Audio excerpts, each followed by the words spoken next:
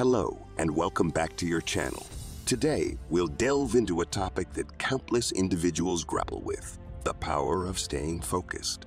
As Brian Tracy aptly puts it, your success is determined by your ability to focus on one thing at a time.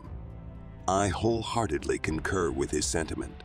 Join me in this video as we explore valuable insights from renowned coaches like Brian Tracy, Jim Rohn, and Earl Nightingale. Let's embark on this journey together and uncover the wisdom they have to offer. Brian Tracy said your success is determined by your ability to focus on one thing at a time. If you have a long list of things to get done within a day, do the toughest ones while your concentration is at its peak. If you're a morning person, get the job done in the morning. Don't wait until the evening when your energy is all spent. No. Do the jobs that need the most concentration when your body is best able to handle them. If you're a night person, save those tough jobs for the night. Not in the morning when you've still got cobwebs in your brain. Learn your body's rhythms and do the jobs that need the most concentration when you're able to do them best. Focused concentration is paramount. You've got to identify your target. Let nothing stand in your way. You've got to keep your eye on the target until you've released the arrow. Let nothing capture your attention unless it's in the best interest of your ambition. Let not an obstacle come before you without getting around it. Going over it, going under it, or trying a different path until you get there. Concentration in sports is crucial. The consummate professional on the field or on the court won't hear the jeering of the crowd. Their concentration keeps all noise and clutter at bay. They have one thing in mind, and that's moving the ball. You have to have just one thing in mind: keeping on track, closing out all the noise and clutter that gets in your way, going around all the obstacles of negativity and influence. In a tennis match, how long does it take for your opponent to return the ball? It's not very long. And what if you lose your concentration? Game's over. One little slip of concentration, just that fast, and your opponent puts the ball by your feet, and there goes the tennis match.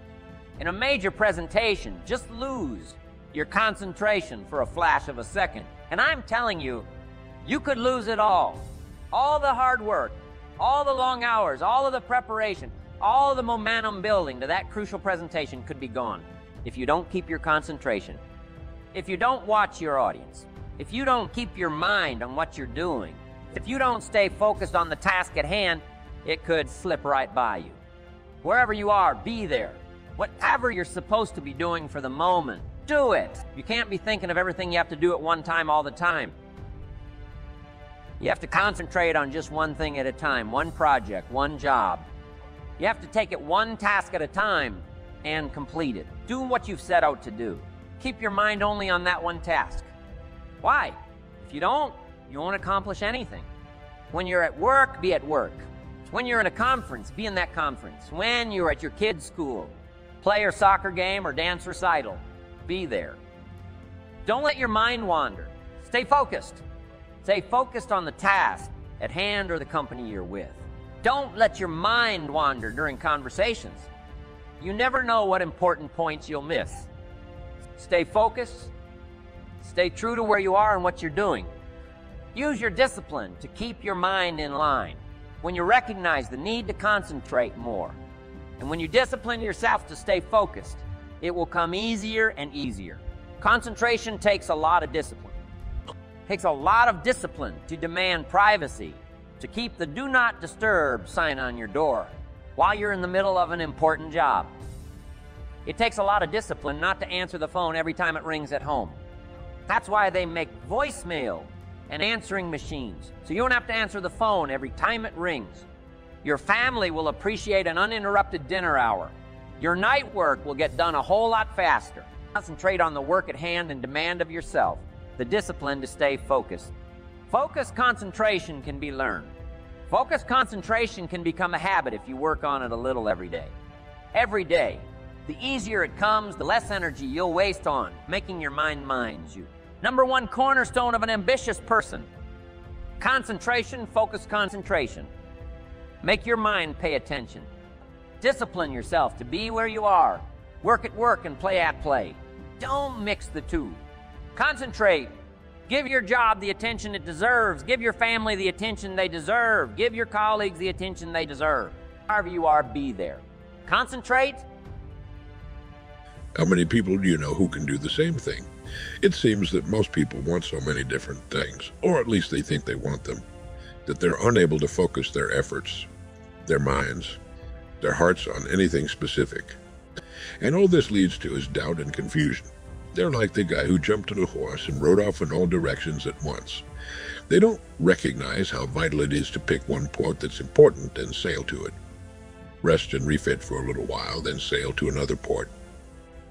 In this way, in not so many years, a person can set and reach his goals one by one, until finally he has a tremendous pile of accomplishments in which he can take pride. He has all the things he wants just because he had the sense enough to realize he could do well only one thing at a time. There's another analogy that fits here, and maybe it makes the most important point of all. If a ship tied to a dock for some reason had no place to go, she'd stay there until she fell apart from rust and disuse. A ship's engine isn't started until she has some place to go. Here again, it's the same with people. This is why it's so important that each of us has a port of call we want to reach, a goal, a place to get to that we feel would be better than the place in which we now find ourselves. If we don't, well, we might never cast off, never really start our engine, never know the thrill of sailing. A charted course to a place we can't see for fully 99 of the journey. But we know it's there, and we know that if we keep sailing toward it, we'll reach it one day. Today, in a world where an infinite number of distractions are just a few clicks or swipes away on a smartphone, staying focused at work is more challenging than ever before. Follow these 5 useful tips if you would like to become more focused and productive. 1. Limit online interruptions. When used correctly, the internet can be an incredibly powerful tool in the workplace. However, it can also become a bottomless pit of distractions that drain your time minute by minute. With so many jobs requiring you to spend part of your day working online, simply unplugging your Wi-Fi isn't an option for many people. But when you can, it is incredibly beneficial to unplug and focus solely on the task at hand. Simply muting your notifications and closing out your windows for a period each day can go a long way toward boosting your focus and productivity. If going offline isn't an option for you, consider using add-ons that block social media sites another time, wasting sites another time, wasting sites. 2.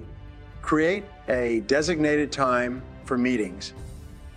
Meetings and conferences are obviously an important part of the workday for many professionals.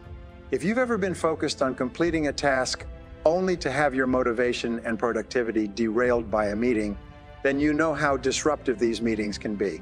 Since meetings can tend to interrupt focus and progress, it's much better to schedule all of your meetings at a designated time rather than allowing them to continually interrupt your work at random intervals throughout the day. Similar to blocking off time for meetings, a third focus tip is to schedule daily focus hours. It really takes time to get into a groove of focusing all of your attention and effort on a single task. In many cases, you won't start doing your best work on a task until you have had the chance to sit down and focus on it for an extended period. This means that even one interruption to your progress can force you to start the process of honing in on a task and getting into the most productive groove all over again. In the same way that meetings are able to interrupt focus, anything that draws your attention away from your work or even a brief period of time can end up having a serious impact on your productivity. Scheduling daily focus hours where you isolate yourself entirely from distractions and focus only on a single important task can be a powerful way to ensure that you're able to get into the flow of your work and produce results without interruption. 3. Set time limits for tasks. Few things are more motivating than a deadline, even when you set the deadline for yourself. Simply placing a limit on how long it should take you to complete a task can provide you with a sense of urgency and give the task a feeling of importance that you might not have otherwise felt about the task at hand. 4. Take short breaks. Taking breaks from work to improve your focus and productivity may sound counterintuitive. It is true that breaks can interrupt your progress, just like a meeting or other distractions might. However, when scheduled properly, short breaks from work can provide you with a mental refresh that allows you to reset your focus and approach the task again with a renewed sense of motivation. Few people can work an entire 8 hours without stopping and be expected to do their best work the entire way. You can certainly force yourself to power through without taking any breaks, but doing so often causes more harm than good. Rather than spending so much time focused on a task that your mind begins to tire or grow bored, schedule short breaks throughout the day to re-energize and reset your focus. These breaks can be as simple as a quick walk outside for a breath of fresh air or a trip to the water cooler for a cup of water. Just a few minutes away from work is typically all that is required to hit the mental reset button. If you found this video helpful and enjoyable, I invite you to become a subscriber to my channel, give the video a like, and share it with your friends. We're all about fostering discussions here, so don't hesitate to share your thoughts on the topic in the comments section. We love hearing from you.